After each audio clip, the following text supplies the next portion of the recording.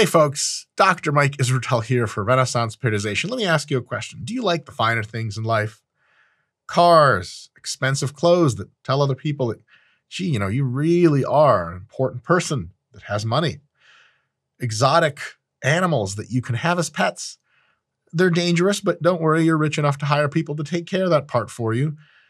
Drinks, Cristal, champagne, pasta, spaghetti, steak, and shrimp. That's literally a line from a fabulous rap song back in the day, which dates me incredibly. Why am I telling you about all these things?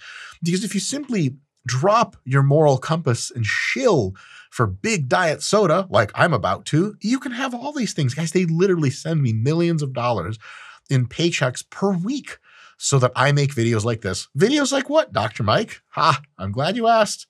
Let's begin the actual video. So, this is titled Switching to Diet Soda, and I'm saying that it's one of the few real fat loss hacks. I can't believe I'm saying that. There are real diet hacks? Turns out, yes.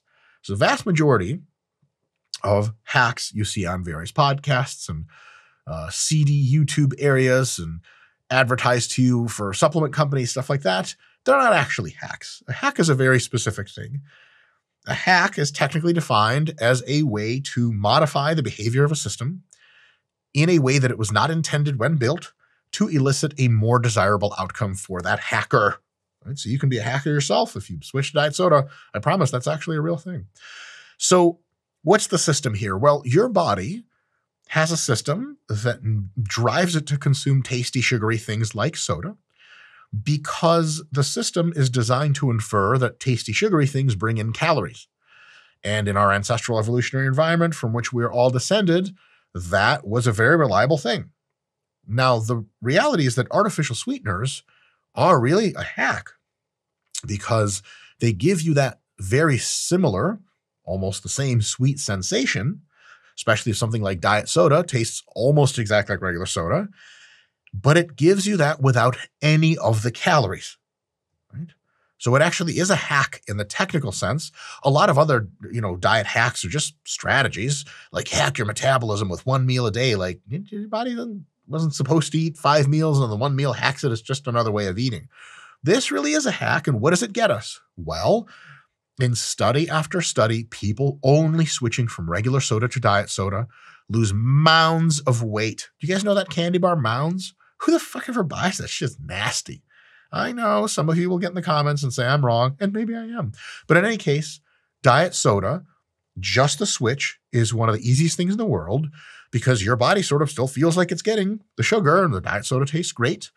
But if you just take like 3 regular cans or bottles of Coca-Cola Classic and replace them with Coke Zero, let's say you just have 3 cans of Coke or bottles of Coke throughout the day, that is in excess of 500 calories that, if replaced by Coke Zero, is simply gone from your diet. And if you change nothing else, which you often won't, you can lose a pound per week for many, many weeks ahead. And I'm sure you have stories of your own or friends or family and relatives that have lost a ton of weight, either starting with or only switching out regular drinks and putting in diet drinks. It's a thing that works really, really well. Now, there is something to say about, and yes, I am advocating for this. I think it's a very good idea for almost everyone. The transition can be a little bit rough. First of all, no, diet soda has basically no downsides to regular soda in this context. It's much better for your health. Yes, the carbonation, etc., is still not great for your teeth. Yes, some people don't respond. A tiny fraction of people get weird and they get headaches on some artificial sweeteners, and that's totally understandable. There are exceptions, but for almost everyone, it's something that tastes almost exactly the same, but carries like 0 of the effects on your body weight. Okay? Diet soda does not boost your insulin levels or anything like that. It doesn't make you rebound hungry for more sugar. Those are also, so it doesn't boost any human's insulin.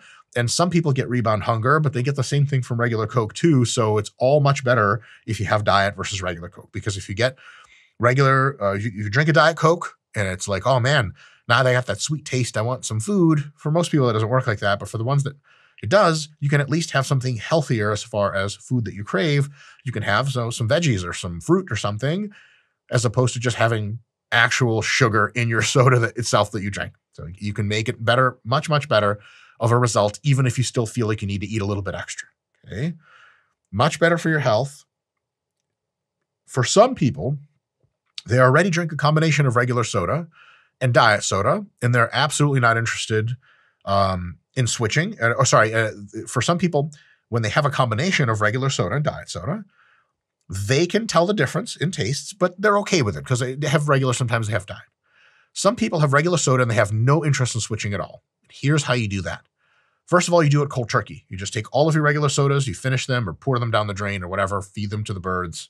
Not entirely sure how birds would consume soda. Might kill them. Just kidding. Good experiment to find out.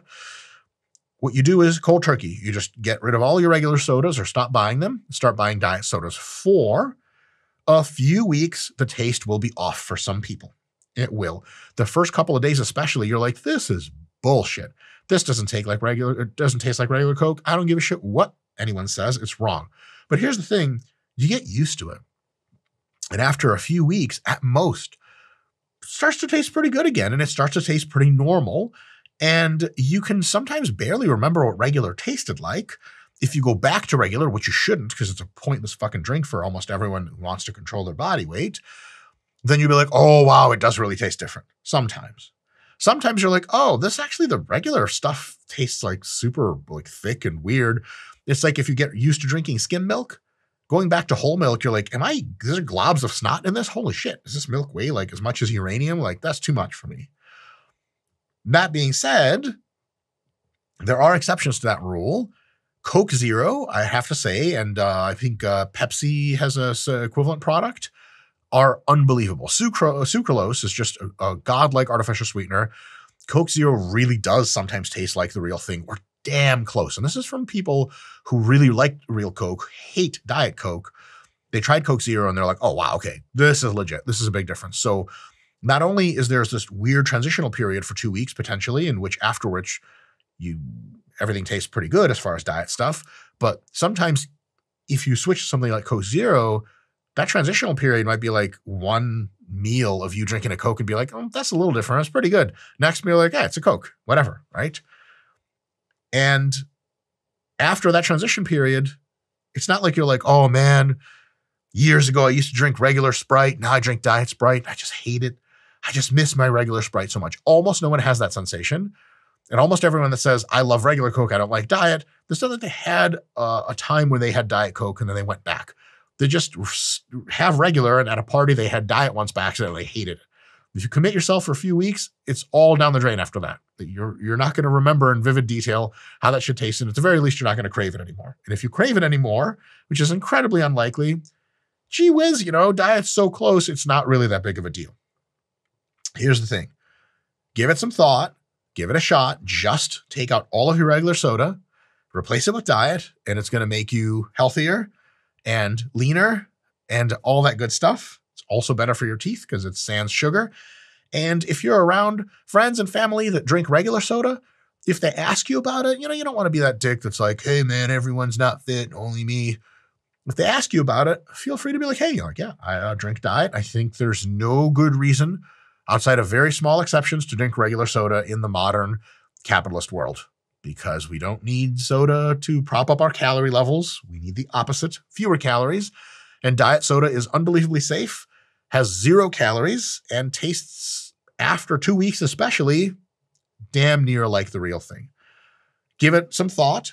And if you have unbelievably unique snowflake opinions on why everything I said is wrong, please post them in the comments. Otherwise, like, subscribe. And if you are walking around, in a downtown where there's like a Coca-Cola headquarters or sub-headquarters or something, and a man in a suit walks out and he works for Coke and he looks at you with his hat, make sure to hat tip him and say, hey, keep up the money for Dr. Mike. He does need more expensive cars, clothes, jewelry, and whatever it is. People buy it with money. See you guys next time.